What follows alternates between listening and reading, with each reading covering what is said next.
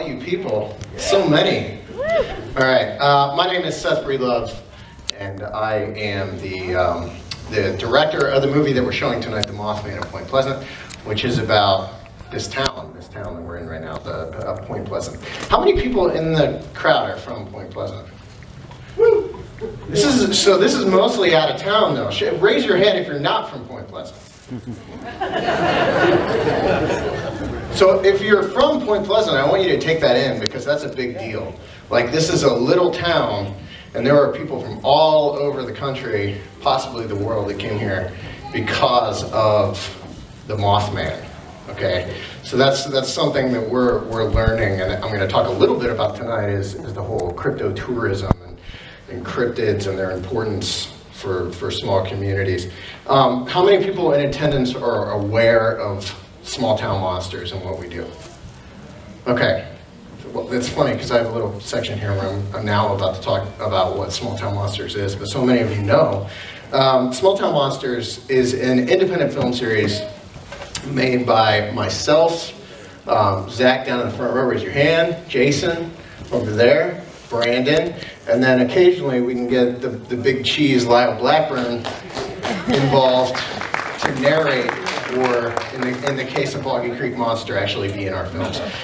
And I want you guys to understand too, if you're a filmmaker in the audience and you've always wanted to make movies, it's important to note that we started out with camcorders, planning to make a film that was going to be shown on YouTube for free, and it kind of morphed into this little independent film series, and we're able to travel around the country and take on different stories that we really want to tell.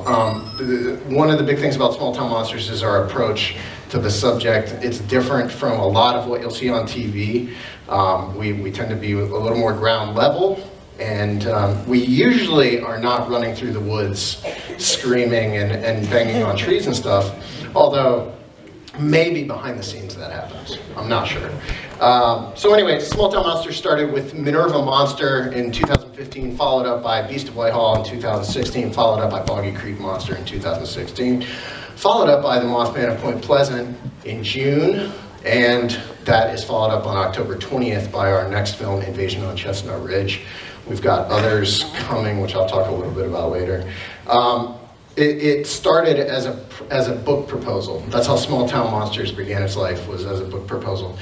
I put it together mostly to tell these little local legends. Stories like the Mothman were part of the book proposal that I had planned on submitting to publishers. Funny story, we sent that original book proposal to a lot of different publishers. One of the first wrote back, and I actually just found this rejection letter the other day. He told me, it's just not original enough, and it's not something I can ever see as publishing.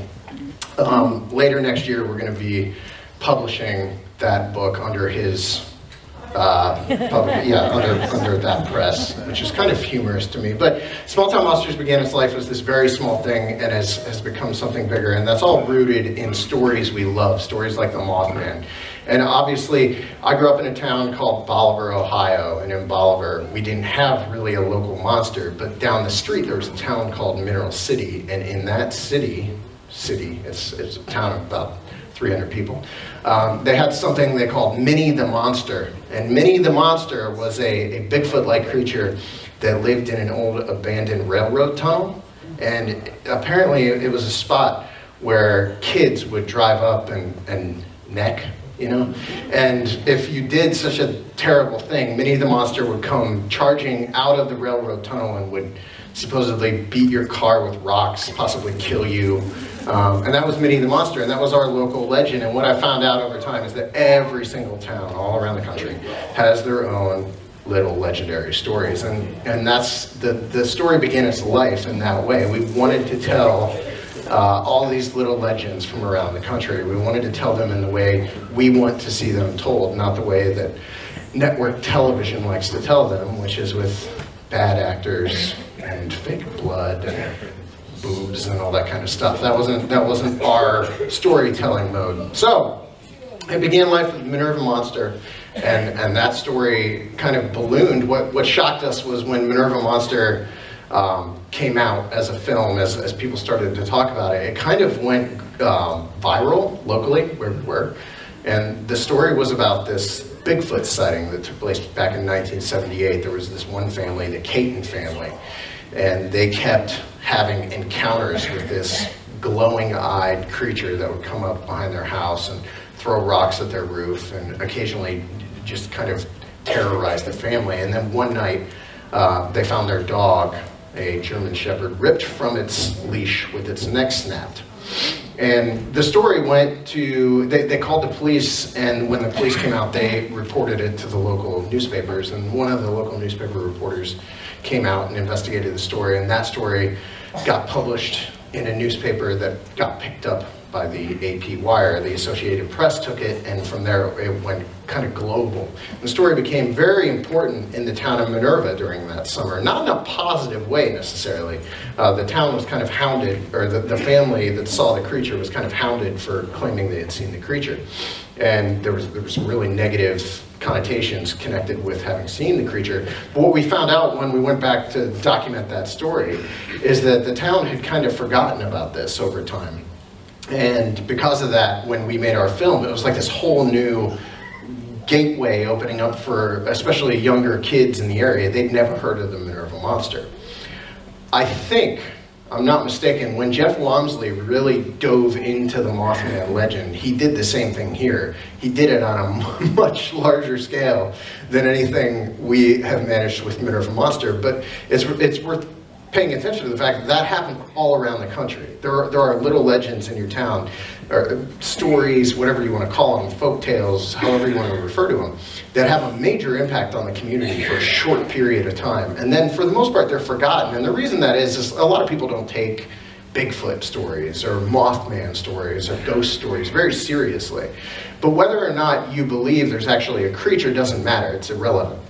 What matters is it does have a huge impact on the local culture and the people who live in that town. For a little while, in 1978, everyone in Minerva was talking about the Minerva Monster. In 2015, when we made the movie, no one had a clue what the Minerva Monster was, which is sad because that's a key piece of that family's history. So I didn't name this talk.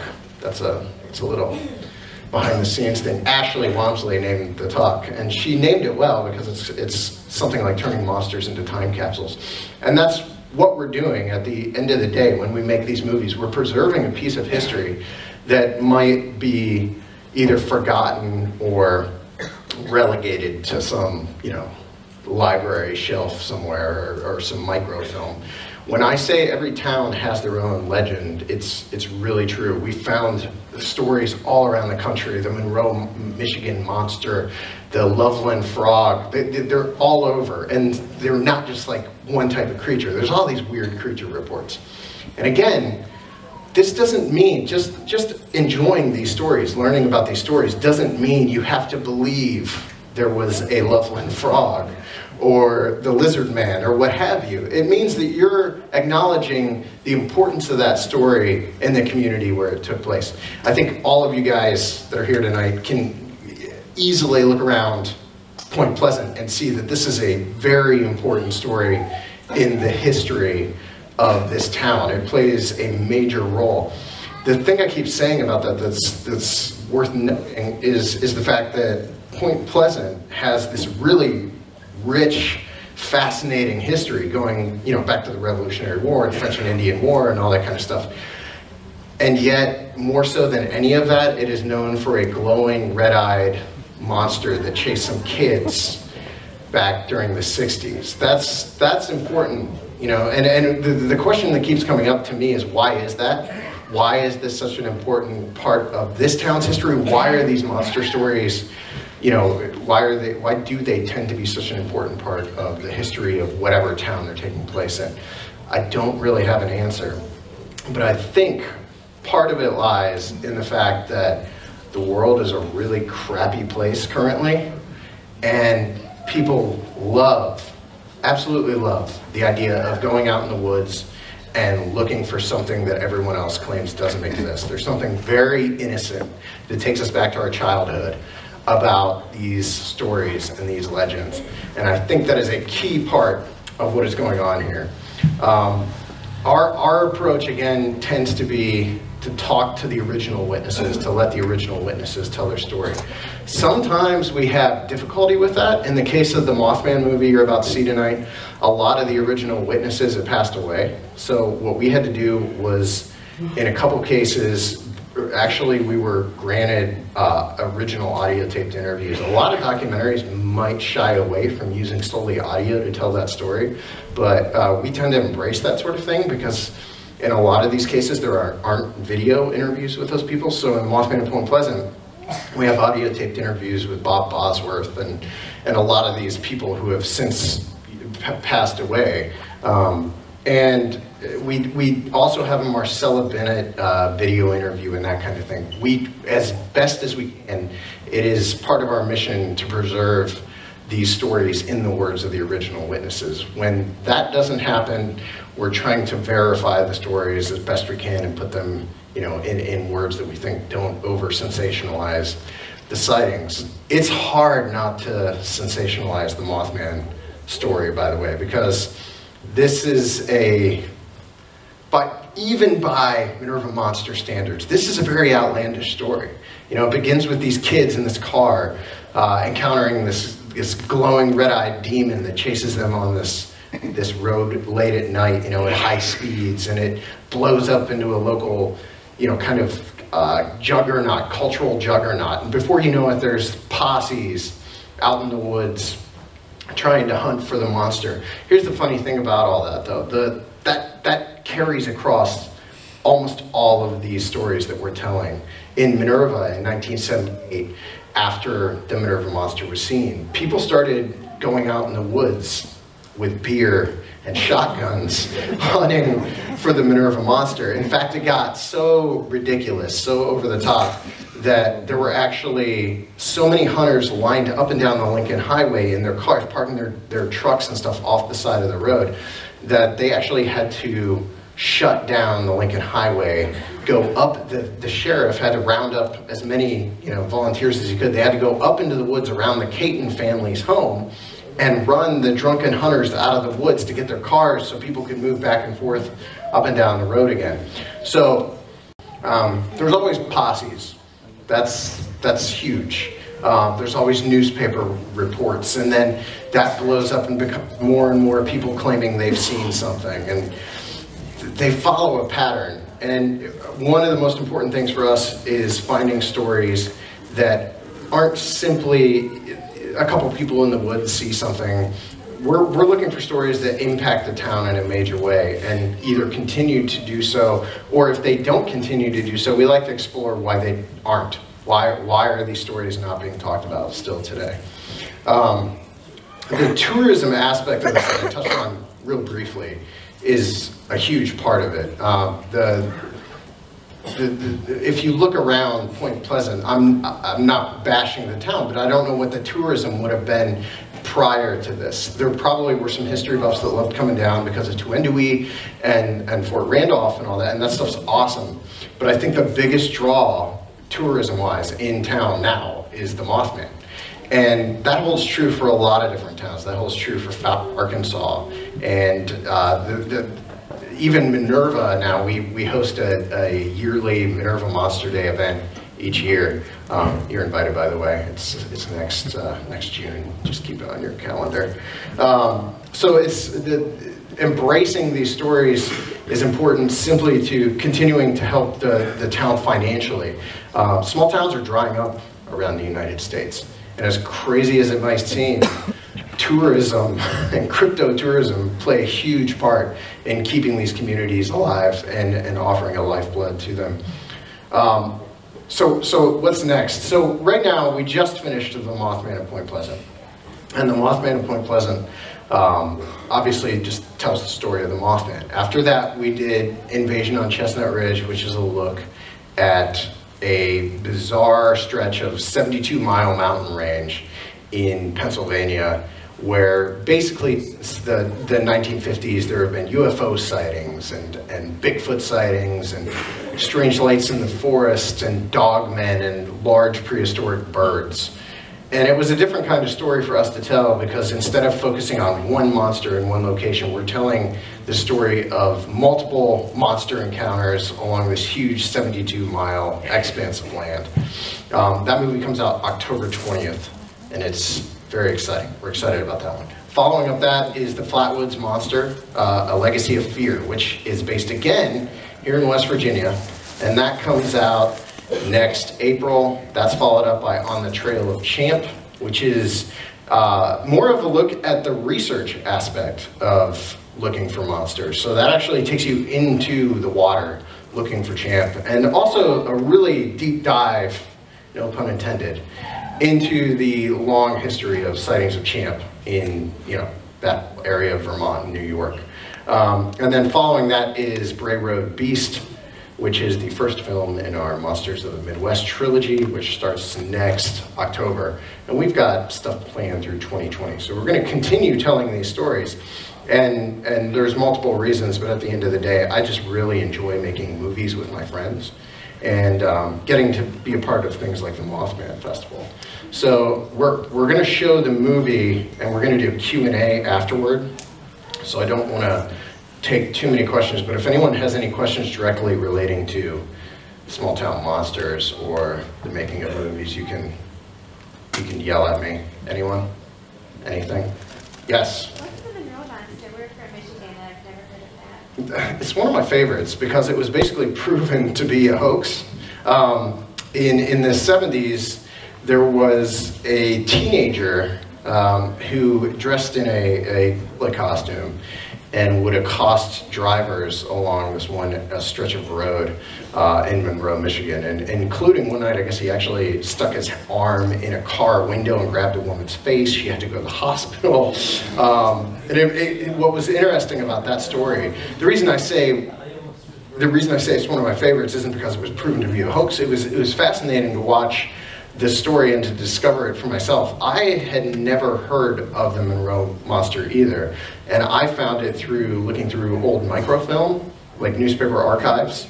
And the story, basically, you could track it from like this one little police blotter in the paper into this huge kind of cultural thing that was going on across Monroe, where all these people were claiming to see it.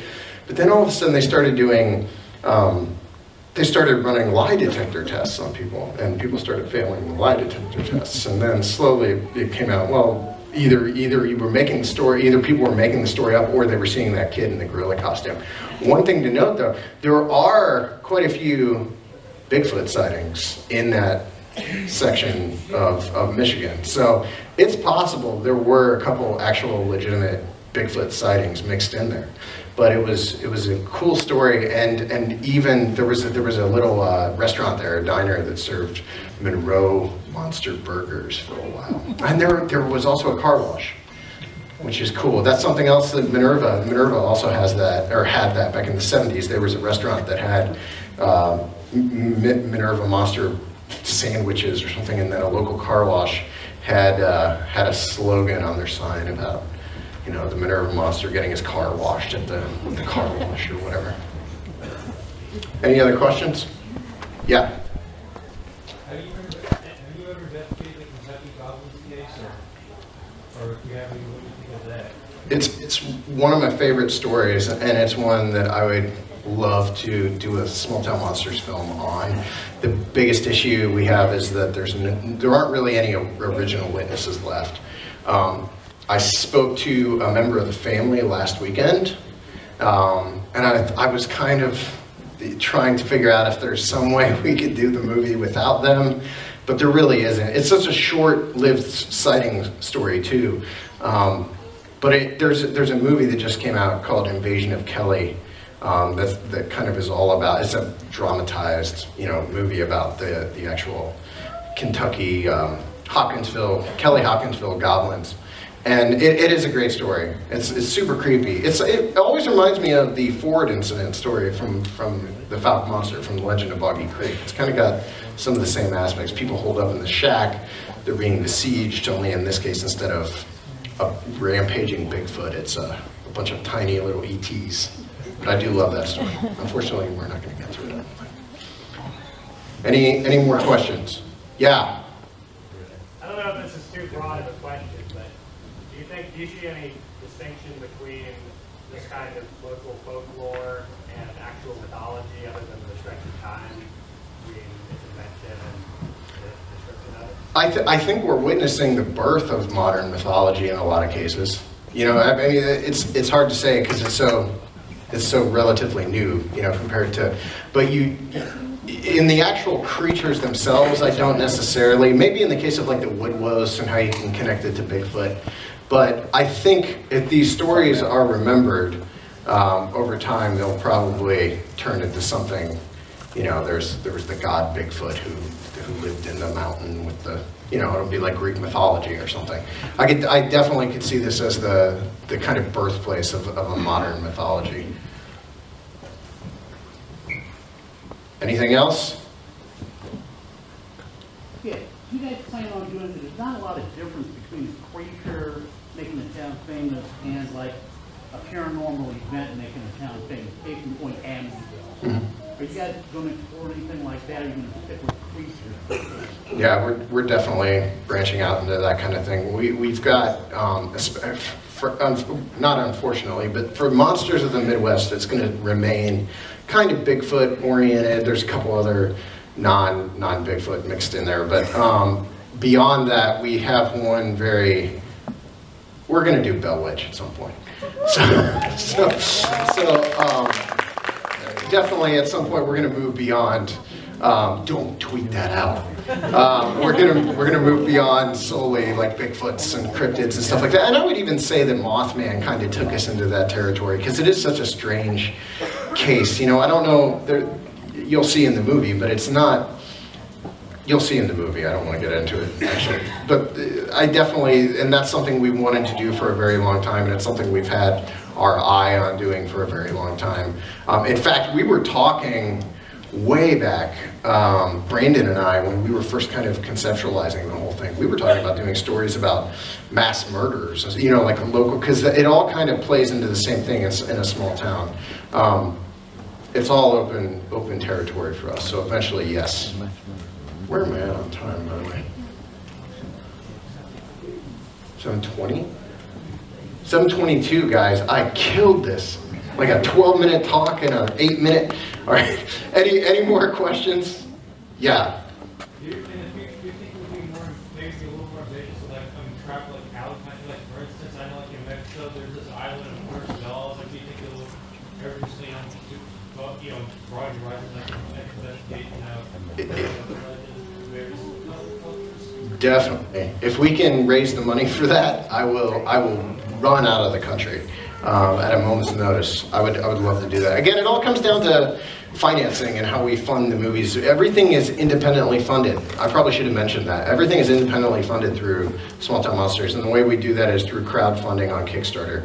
The next Kickstarter launch is January 26th, and that'll fund our next 3 projects next year. So we're reliant on the people backing the Kickstarters, and then whatever we can make off the movies to fund the next movies and things like that. So it's kind of self-propelling itself. What's cool about that is continuing to watch it grow over time, because it has grown, and that's all thanks to the people that back those Kickstarters. So definitely, if we can get to a point where we could go do, there's something that jumps to mind. Our poster artist, Sam Sheeran, actually, he's from the UK, and he has a story over there that he is dying to tell about his own local monster. So maybe at some point we'll get to something like that. I saw another hand up in here. Yeah?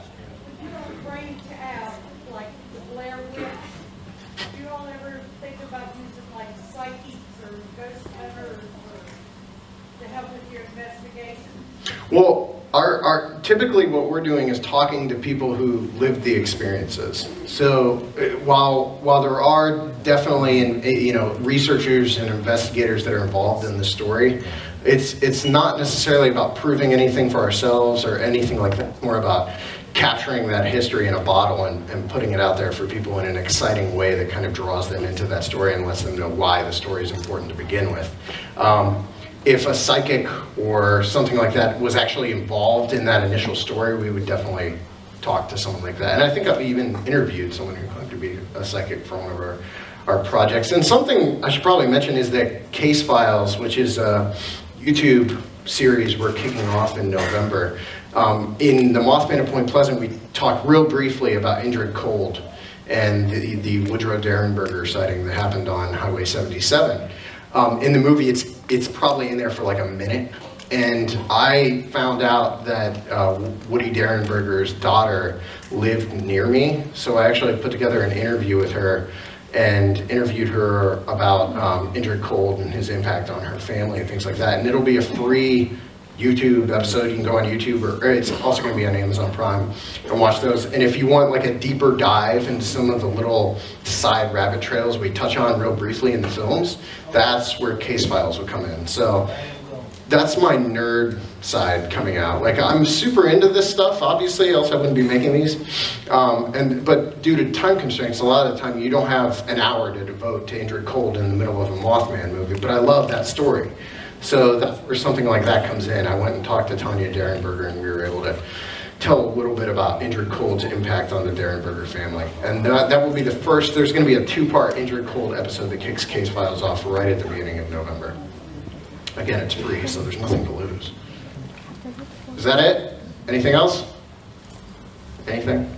Am I missing? Yes.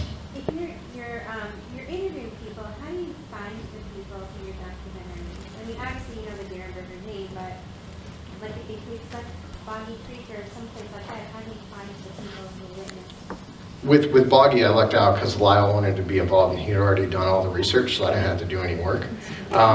For everything else, I was a newspaper reporter for 8 years, like freelance, and I've always been mildly obsessive too about these stories, and I love the detective kind of aspect of it, you know, trying to find the witness and that kind of thing. There's a lot of tricks I use, including a White Pages premium account. But for the most part, it's tracking down names. The most important thing for us is names. We're working on the Flatwoods Monster movie right now, and I found an old book about the Flatwoods Monster that no one seems to talk about, but it was written before any of the modern books. And this guy was claiming to interview people involved in the Flatwoods case decades before there was anyone else really investigating it. I spent probably 3 straight days trying to track down the author, and then found out it was a pen name, and then spent another 2 days tracking down how to get a hold of him, and then found out he had died back in 2008. So things like that happen a lot too. That's probably our biggest challenge as we're making these movies, is as time goes on, we're losing a lot of the original witnesses, you know, the passed away and things like that, because it's been decades in some cases. So that answers that. So the movie's going to be starting here soon. We're going to be outside signing, so if you want to come out and get something signed or whatever, and selling, and you can come out and talk to us about what we got coming up. Immediately following the movie, we're going to do a Q&A. So if you want to stick around, and Lyle and Zach and Jason and Brandon and I are going to be doing the Q&A. So the movie's kicking off in like a half hour, right? Somewhere right around there.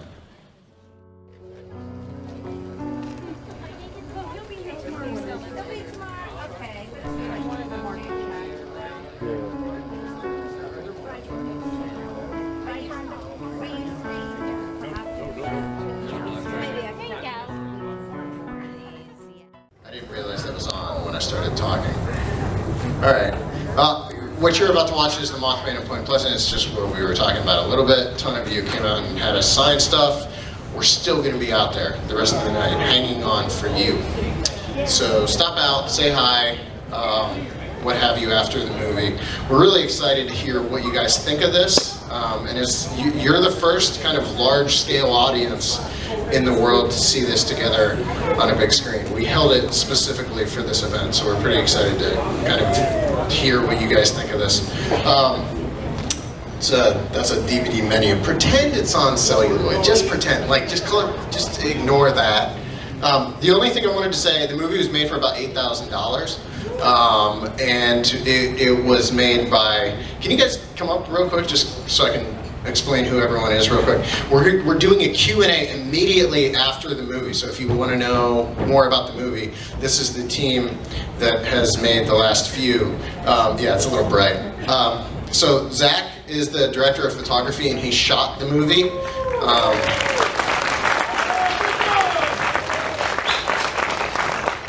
And it looks like MST3K back there, sorry.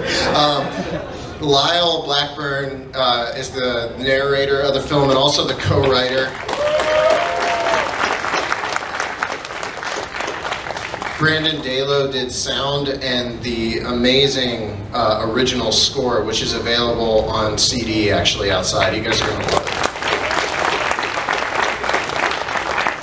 Jason Udis kind of does everything. The most important thing about Jason is he remembers to have the people that we interview sign release forms. So that's something I forget.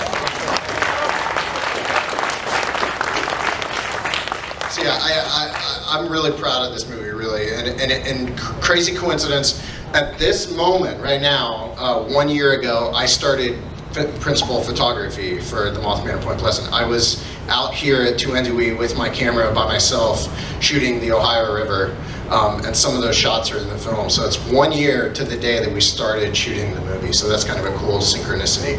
But thanks guys, I really hope you love this, and we're really happy that we can show it to you tonight.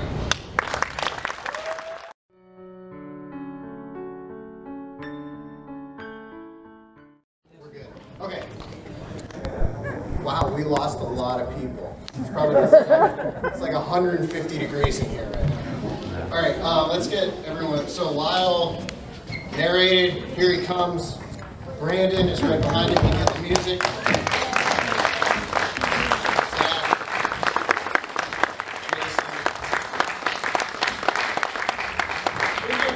Real quick, I mentioned this a lot, but really, like, we need to give a second round of applause for the score by Brandon.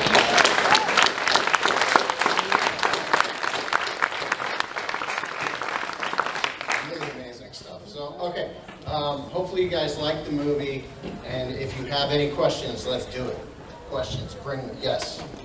In the Mothman prophecies, John Bill mentions that during this time of the Mothman sightings, there were a lot of cat mutilations, like the first dog and cat mutilations, organs, brain missing. And apparently there was also reports too, we didn't go like the music, but it was on the radio, that apparently a Red Cross blood truck was supposedly attacked by a UFO and stuff. I mean, do you know if there were any other Red Cross blood trucks that were attacked or? No, but that's one of my favorite stories. Brandon and I talked about that one during the making of the movie because it's like this weird. Wasn't there like a straw that came down out of the UFO? There was like a metal claw that came out of the UFO, tried to reach down at the. And they called it the Bloodmobile. Yeah. It's a really cool story. That is the only one I know of, and it was one of the stories I would have loved to include in the film, but. And you get a lot of those cattle mutilations or livestock killings associated with these cryptid cases. I mean, if you look in other extended cases where a creature is seen in and around a small town, you almost always have the livestock, murders. I mean, they don't, of course, include the Bloodmobile UFO. That's a whole other level. But you see this a lot. All right. Is everyone too hot? Yeah. Wasn't there evidence that Ray Barker was messing with John Peel quite a bit during this period and playing pranks on him, essentially? Yep, yeah. And we, it's one of those things where I'm leery of getting into it in the film, obviously. But yeah, I mean, it's pretty well known that he was, at least some of those prank calls and stuff, some of the calls from, some of the phone calls and prophecies he was receiving were coming at least from Barker, at least in some manner. But yeah, Barker is a shady character in general, but he is also super fascinating. Like, we're working on the Flatwoods movie right now, and he was involved in that one too. So like, yeah, he was messing with it. Yeah. I just don't know the extent and how much of it, how much of the Mothman story you can write off to Barker is up in the air. But there's definitely got to be some of it that you could chalk up to him being a weirdo. Sorry if anyone's related to Parker here. Didn't mean anything by it. Yeah. There were several reports too of people that saw Mothman snipers saw orbs, like have multi-factor spirits, like someone like her, like a baby crying in the living room, door slamming, and even she gave her report seeing a green man in her room. Were you able to find any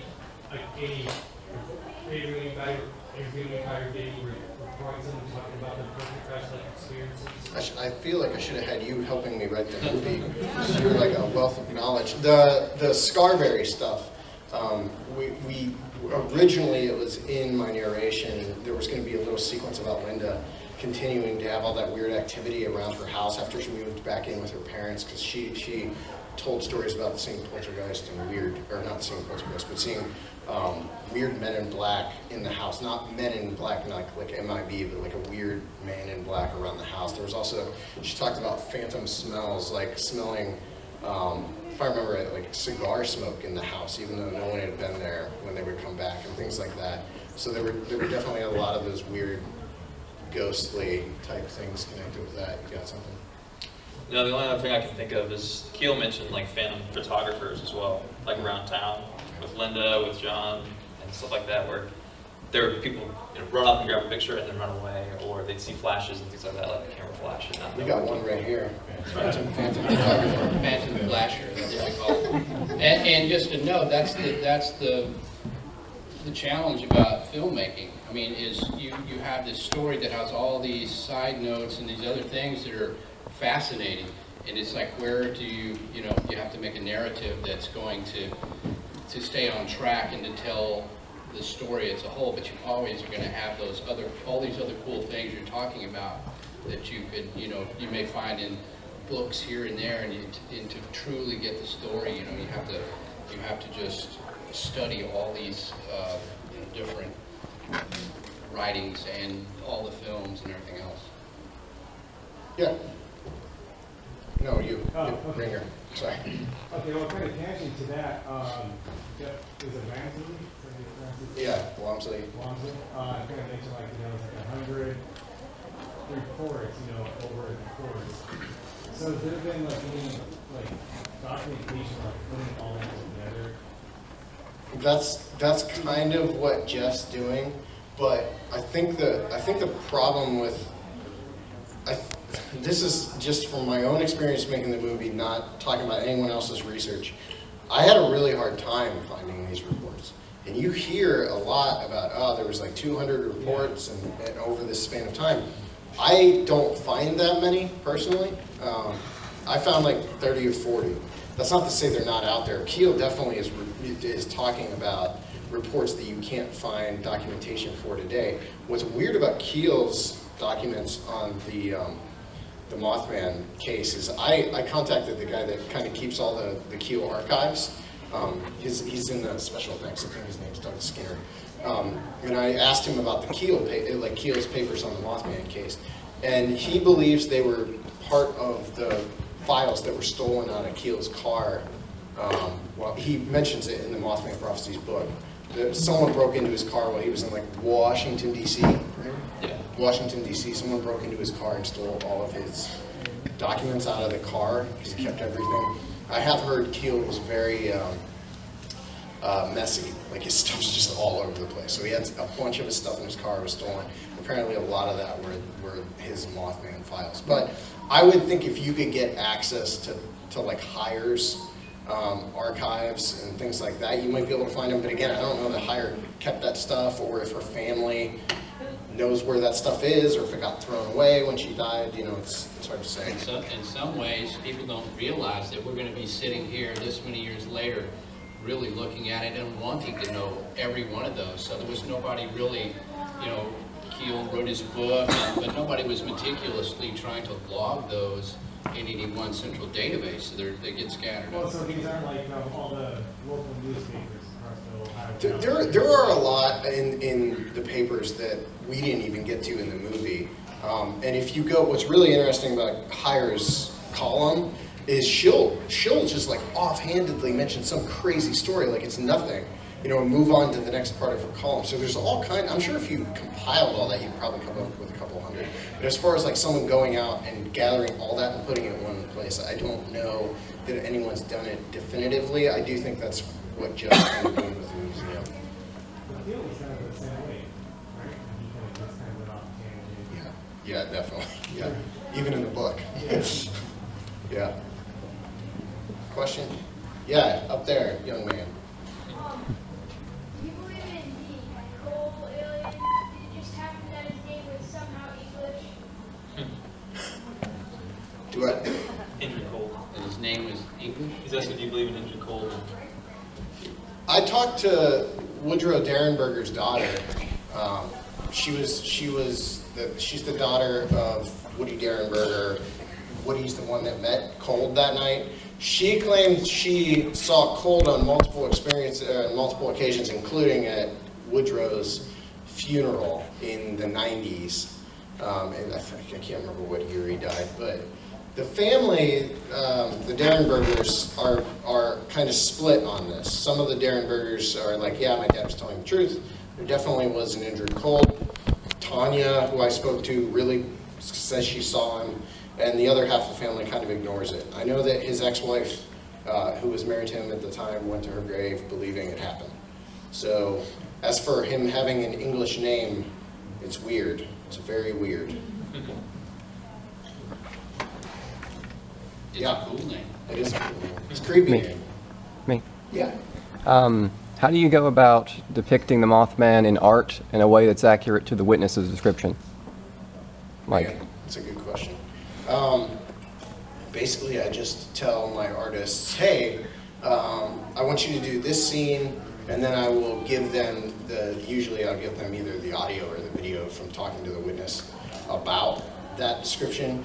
What on this movie was different was Brandon Scalf did those weird like ink drawings of they're kind of like a Bigfoot Mothman. They're really cool. I actually love his take on that. And I've talked to some people who are like, well, there's no descriptions that match that. And I'm like, it's not necessarily true because there were sightings in the TNT area of hairy, upright, running Mothman type creatures later on in '67. Hunters, a couple hunters actually said they saw something that matched that visually. And this movie, it was more like just put the best representation you can of what the witness is saying they saw on screen. And then in the case of Chris Scalf, who did the animated, like the fully animated, like painted animated, he was kind of combining everything. So he, while you definitely want to be faithful to what the witnesses saw, a lot of the witness descriptions are a little fuzzy. Like the physical characteristics of the creature don't always line up. So in some of the cases, it's just letting the artist kind of do their interpretation of what people were seeing. Yeah, that's another question. Where? Yeah, man. In the middle. Down here. Me. Another question is, what do you think it means when these sort of local legends appear elsewhere in the world? Like when they're cited elsewhere in the world? What do you think it means? Like, When these local legends go global? yeah, like when Mothman is seen in Chicago or whatever. What do you think it means when like a local legend is seen somewhere else? I mean, it could be two things. It could be that the Mothman has become such a pop cultural icon that someone in Chicago sees some unidentified thing in the sky and just says, I saw a Mothman, and then it takes off. So they tell a friend, then more people start hearing about it, and suddenly everyone wants to have their own encounter with Mothman. So anything they see that's weird in the sky suddenly becomes Mothman, because that's what is popular right now. Or it could be that people are seeing a Mothman in Chicago. I don't know. I mean, there's all kinds of these. I mean, Mothman is the most famous, but there's winged humanoid sightings that occur all over, really worldwide. I mean, and there's other cases like that people probably don't know. The Houston Batman, for example, from Texas, where I'm from. Some credible witnesses saw a sort of a human-like creature crouched that had wings. So it's hard to say if those people even knew what the Mothman was back in the day when they saw that, if it influenced them, or simply there's these unexplained things in other parts of the world that just didn't get the Mothman prophecies treatment, which made this one ultimately much more famous. Yeah, up there. Yeah, do you guys think it's sort of coincidental the fact that like even the picture behind you right now, the Mothman, is almost demonic in nature. I mean, put thought into that. I definitely have thought about all the different possibilities connected with Mothman, and when you hear an account like Lawrence Gray's, which is that he saw the devil standing in his room, basically, you gotta wonder. We also, there's a scene that we cut out of the movie, Marcella Bennett, in this, you know, like the way we shot that interview, going through with projecting her interview on TNT, on the inside of the TNT bunker and all that. Later on in that interview, she starts talking about how she's convinced what she saw that night was Satan.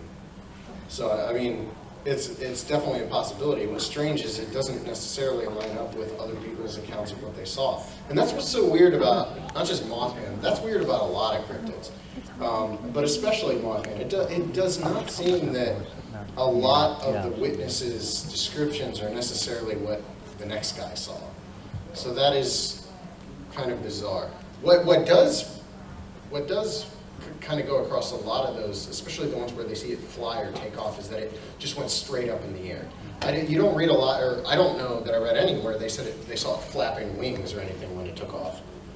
So that is kind of curious. You just get into these archetypes where as soon as somebody says it has red eyes, then it becomes evil and demonic. You know, it could be bioluminescence or something reflecting from an actual animal. But then our archetypes, all of our history and folklore and religion come into play. And as soon as you try to do a drawing that looks dynamic and cool, that you want on a shirt, put red eyes on it, you've basically got a demon. So who knows if that's the true nature of the creature or if it's just what we're applying because we're applying our own, inherent beliefs. Just to see if anyone else. Okay, let's do you, and then we're going to do one more question, I think. Yeah. All right. Yeah, I think two of Woodrow Durberger's friends apparently encountered these beings, and apparently they stole their shoes and stuff, and and then like the next morning it was returned and stuff. I mean, and the whole incident sounds like a fairy kind of like.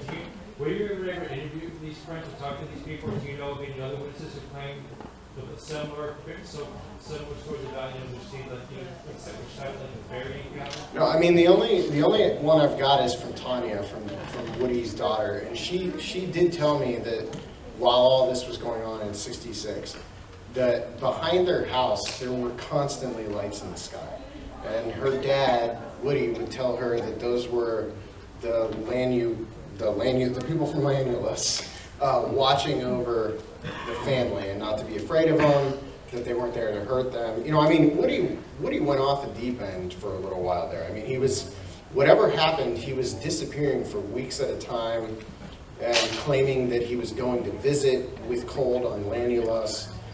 He'd come back. Tanya's accounts of what happened does not seem supernatural or paranormal. It seems very commonplace. She told me a story about Cold and his wife and kids coming over for dinner and eating mashed potatoes. Like, it's very different from what you read or hear about in pop culture. And we get a little bit into this in the Case Files episode about it. There seems to be some there's a disparity here between what Tanya, who I tend to believe a little bit more than just reading random stories because Tanya was there. Her account of what happened is very commonplace, and she does believe there were aliens and all that, but it's just so matter of fact, like when she talks about them. And also she does not believe she doesn't like the grinning man idea. She says he did not walk around with like this creepy grin on his face, and she said he looked Hispanic. So it wasn't that he had a creepy look or anything. She said he just looked like a Hispanic man who occasionally did look like he was trying to fit in, with human beings. So let's do one more question. I'm sorry. Yeah, you.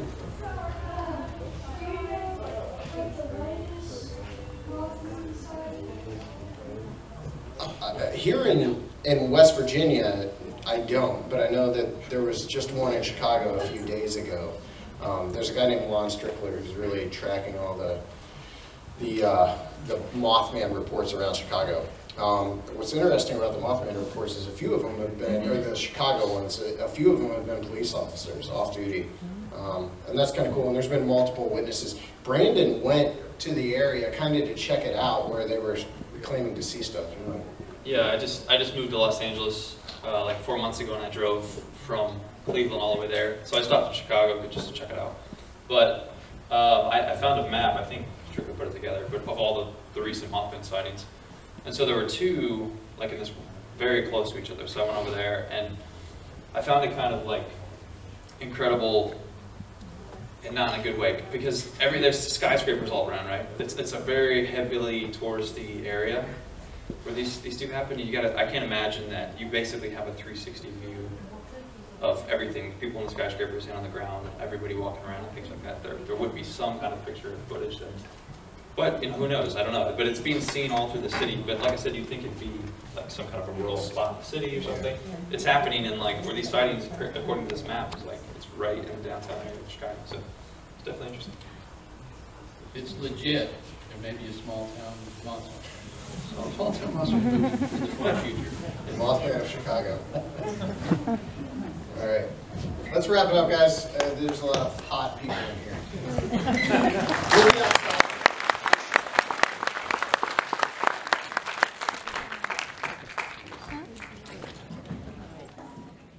I had a question for you, though. Yeah. Have you seen the November 20th, 2016 sighting? Because that guy in there, he asked, like, what was the most recent sighting, and you said you weren't sure. Like, have you heard about that one? No, but the other thing I forgot about was I actually talked to two more, like, recent witnesses, one from 2009 and another from 2011. And they were going to be in the movie, and then I was like, you know what, like... Yeah, just keep it to the 13 months. Yeah, I wanted to keep it to the 13 months, and also I felt like it would have been real weird to jump out of the, like, historical stuff, and then all of a sudden you're back into, like, more sightings. Mm-hmm. What's that? 15. Okay, another thing is the one of the sightings, November 12th, 1966. There was a sighting in a cemetery where they were digging a grave, right? I've actually been to that cemetery. Did you know like what cemetery it was? It's Kuntz Cemetery. Driven by the exit for Clendenin, but I didn't go. Yeah, I know. She just used like a photo. You didn't like when it comes to locations. Do you think that's like an important thing? Yes. Or yeah, and usually we do. One thing that gets screwed up for us sometimes is that we're making these movies on like no money. Yeah, I know. So like it was that's literally really cool. like sometimes we have a hard time even getting back to the location. The other thing is like sometimes we just end up with too much and then we can't shoot it. Yeah, sometimes you don't know what the location is. Yeah, and it's super important to me to get to the actual locations. We tried to find the location in where Marcella's sighting happened here. Yeah, it's a very vague sort of thing, like a house near the TNT There's a area. random house in the TNT area. There's Randy, is it Randy Thomas? One of the Thomases is still in town. And one of the kids that was, you know how like when Marcella went over there was yeah, a there kid were kids that inside. night? Randy was one of the kids. He's still alive. That's awesome. We tried to get his story in the movie. I offered him like $1,000 to be in the movie. He didn't want anything to do with it. It's hard to tell. Tom, Without actually talking to people myself, I have no idea. shoot, Scarberry's Mallets. Mallets are still alive. They're still here. A couple other times Jeff and I got together $3,000 to offer them for a half hour. You never know if those are like Oh man. Some of these people just don't want to do it, and you lose any chance of talking to them or ever finding out. But you know, Here's another question then, because you did a lot of research. Do you have any idea where the car is, the 57 Chevy? Would you know where that is? Like I've been wondering where it's been. Question. That's like the holy grail. He loved that car too. He might still have it because he's still alive. Yeah, He lives in Tennessee. Yeah, I wanted to know if anyone was able to track that down. Like if he sold it, like look through some sort of record to find the actual car. You know, Jeff might. Have you asked Jeff? I've asked his wife, but I haven't asked him yet. Jeff might know. Because Jeff talked to me a little bit about that car. I feel like he might still even have it. That'd be cool to see that. He's a super cantankerous guy. I don't know. And they said there was Supposed to be like the Elvis of the screen. Roger Scarborough? Yeah. He won't talk about the sightings anymore? No. Like, do you think maybe if you offered them money for just like an affidavit or like, I saw the Mothman, they would do that? No. No, not at all. No, and that's really interesting. But no, Scarborough or the Mounts want nothing to do with it on any level. Okay. Which is really curious. So that car also, they said it had scratch marks on it from the actual sighting. It'd be cool if that was there. But, you know, it's been so many years, probably that would be on. You can ask Faye about that. She's going to be down here tomorrow. Yeah. Faye at the port? Yeah. Okay. She's cool. Yeah. One more thing. Did you know your name has 13 letters in it? Seth Breedlove? Yeah. That's pretty cool. It's creepy, too. A lot of the witnesses do, too. Like Mary Mallet and stuff. Oh, yeah. Well, another thing that happened on the way down that I never realized, I was married before, before my current wife. So my ex-wife, on our honeymoon, we stayed in Mineral Wells on like the first night of our honeymoon. We were driving down south, and it was super late in the day. We only made it this far. We stopped in Mineral Wells, and that's where the Darren Burgers lived, which I never knew until now. So that's kind of cool too. A lot of weird coincidences. Yep. Another thing. Have you seen? I got a lot of questions. Have you? Here's one. Have you seen my website? I have a website, the Mothman Wiki, and like when you search for Mothman, it pops up a lot. So I want to know if you've ever seen it during your research. Yes. Mothman Wiki. Yeah, that's you? Yeah, that's me. Have you used that? Yeah. Cool. In Nice. fact, I think I was at your site probably more. In fact, I had your site printed off. Nice. And my wife used it to help me put together the timeline scenes, the scenes that... Yeah, the Mothman timeline. I actually had a page Well, called not, Mothman but timeline. the way we have like our timeline in the movie, Yeah. we would like go back to your website to double check dates to make sure I was... Nice. I always wondered who that was. So that's you. I'm glad that was helpful. That is I went through like a lot of the stuff and made sure I had like the sources at the bottom. I tried What to always size do shirt it. do you wear? I don't know. Yeah, I already have the merch on. Did you get anything other than that? Did you buy a STM shirt? Nope, I need to get one. Let me get you one. Or did you give it to me? Okay, that's cool. Here you go, man. Thank you. Take it. Yeah. He had made a, what do you call it, like a bulletin board? Yeah, the Cryptozoology Museum. Have you seen that? Yeah. That's mine too. I made that. Yeah, it always bugged me that in any of the documentaries or anything, there was no definitive chronological timeline about it. So like we were just trying to quickly do that, but we referred to your wiki constantly, and I printed it off when we always do a meeting because Zach and Jason, they're not into this stuff. So whenever we have to pick a subject, I always print off a bunch of research online and give it to them so they have stuff to read. And I gave them printed copies of your site. Cool. That's really cool that was you. What's Okay. your name again? All right, cool. I go by Mothman Historian online. Yeah. You're on Twitter and stuff too, right? Yeah. Keeping the folklore alive. Yeah. Awesome. Keep Okay. at it. He knows his stuff. He threes I can tell. 3 times. Hey, he's the kid that does the Mothman Wiki. Oh, sweet. And all that I stuff. follow you on Twitter. Cool. Yeah. I was like looking up your stuff as I was doing research. That's cool. I told you, dude. It's a good resource, dude. For sure. I wasn't just Nice. pulling your leg. We No, referred to that more than almost anything. I mean, it's like one of the most complete resources on the subject that you can kind of find online. Yep. So that's cool. Yeah, Thank you. I follow you on Twitter. Definitely, yeah, that's sweet. I like That's that. one thing about him. He pays very close attention to detail. Yeah, He tries to make sure he's thorough on everything he does. that's cool because there's somebody should be putting together all that information in one place. So I appreciate that you're doing that. It's awesome. Are you from here? Yeah, I'm from West Virginia. I'm not from Point Pleasant though. It's a beautiful area, isn't it? I like it, man. It's cool stuff. Yeah, this is such a fascinating case. I can totally understand why you got into that and started doing that.